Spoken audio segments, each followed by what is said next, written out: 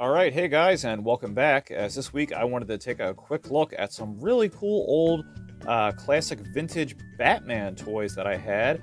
And these are both from the late 70s and early 80s, and I just think they're kind of neat from that era of like the whole 60s timeline of, you know, the goofy classic Adam West series of Batman shows and things like that. And I think these toys are really fun and representative of that era.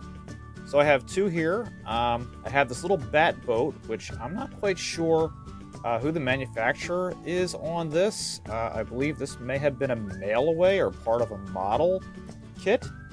And then, of course, I have here, this is the iconic 66 version made by Duncan, and this is their Batmobile. So let's take a look at that first. And I think pretty much anyone, if you've been collecting any type of vintage toys for a while, you'd pretty much recognize this off the bat. Pun intended, I guess, right? Now, there is a few things that this is missing, unfortunately. It would have a little red siren light that would go up at the top. And unfortunately, we are missing Batman in the driver's seat. But that's not uncommon. These things tend to pop loose. We do have Robin there, but we don't have Batman. Now, the stickers are a little faded, but that's to be expected, you know, seeing as this was made in 78 and was probably played with pretty heavily. So they're not quite as yellow as they used to be, but, you know, they're still nice. You can still definitely see that classic 60s logo. You have the nice hubcaps on the tires. And this is very light. All Duncan's plastic toys, they were a big plastic toy manufacturer. You know, they're all hollow plastic. But I think that they're still really nicely made and good quality overall. Then you have the iconic 60s front of the Batmobile here with that iconic face and fins, which looks really nice. I love the bubble domes of that classic Batmobile design. I think that looks really fantastic. We have Robin sitting here in the passenger seat, which is kind of odd that he's yellow and then Batman's red. I don't get the colors, but they look nice with the toy, but they are definitely kind of strange. And then you have the other logo on the other side. You have the little exhaust pipes that are coming out of the back there. I don't know if you can see those little silver pipes right there, which are kind of neat. The other hubcaps and tires on the back. And then the fins, which they look really great, which they would have had like the little lights. I mean, they're not missing, but just in the show, there would have been like the red lights there and the fender. And you have a hitch because Duncan actually made a bat boat. So that's not the bat boat made by Duncan, but there was a larger bat boat made for this that you could hook up and tow around. So this is a really cool looking toy, I think, overall. It's really nice to display. You have the Duncan logo down here on the bottom.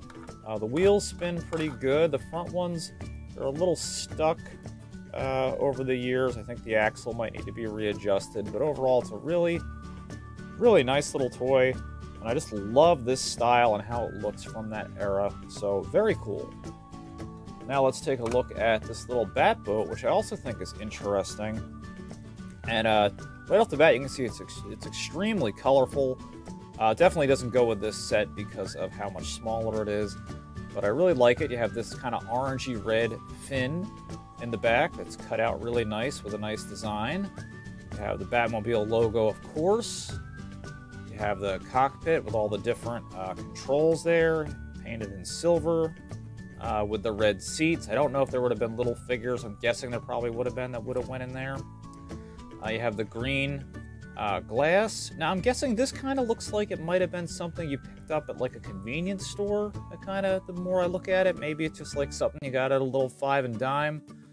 You have the little red fire logo on the front, which is kind of neat. Some neat striping there. You have these little tiny fins. I don't know if you can see them on both sides for some interesting detail.